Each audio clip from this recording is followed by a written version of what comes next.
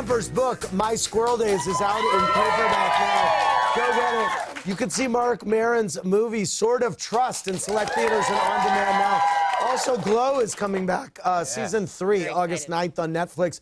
Lori Gelman is behind the bar. Her book, You've Been Volunteered, a Class Mom novel, is out next Tuesday, right? Yep. Congratulations. Thank you. Kristen from Michigan is on the line. Hey, what's your question?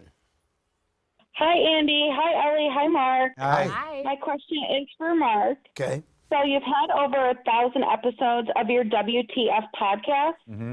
Who has been your all-time worst guest? You guys. Making it talk. I get very diplomatic about this because oddly, even the ones that I'm uncomfortable with, I find interesting because I don't really know a lot of the people that I talk to. So I don't know that there was a worst guest.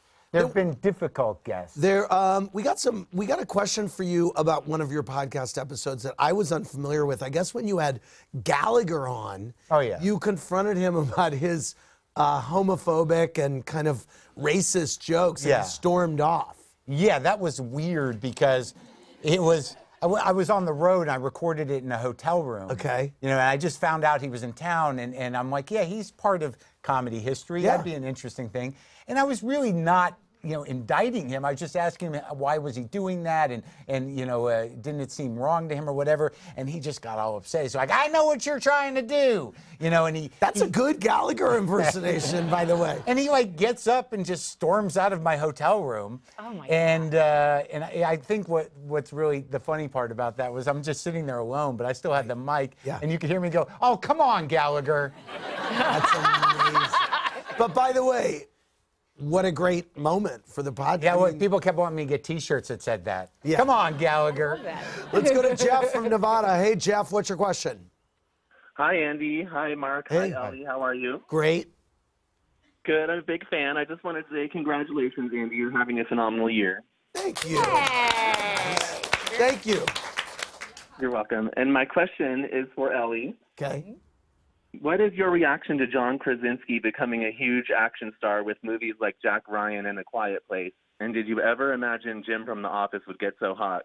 What if I was furious? I was like, I am so angry he's an action star. Right. I love it. He's the nicest guy there is. I think it's great that he's an action star. By the way, but I think he was pretty hot when he was Jim from The Office. Absolutely. Yeah. That's why everyone adores him. I mean, he was like the hunk of The Office, Yes. right? So I watched the show before being on it, and that's like how he was known, right? Yes. He's the heartthrob of The Office. So I don't think it's such a great leap. He was always hunky and handsome. And why am I talking so much about him? Last call of the night, Shayna from Delaware. Hey, what's your question? Hi, Andy. Love you. Love you. Hi, Ellie. And my son Charles fell in a crush with you on The Office. Oh, I'm his John Krasinski. That's great. Nice. Okay, good.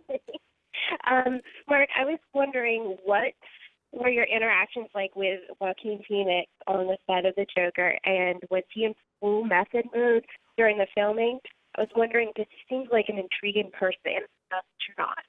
I'll tell you exactly what happened. I had to do a scene with Joaquin Phoenix and Robert De Niro, and I met Robert De Niro, and he was very nice, kind of shy, not a big talker, and Joaquin was pacing over there dressed as the Joker, and it was made clear to me that you just sort of leave him over there.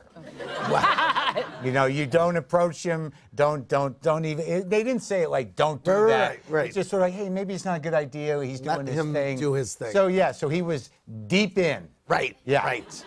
All right, let's leave it there. I want to thank Ellie and Mark and Lori Gelman. For more, click around BravoTV.com. Good night, everybody.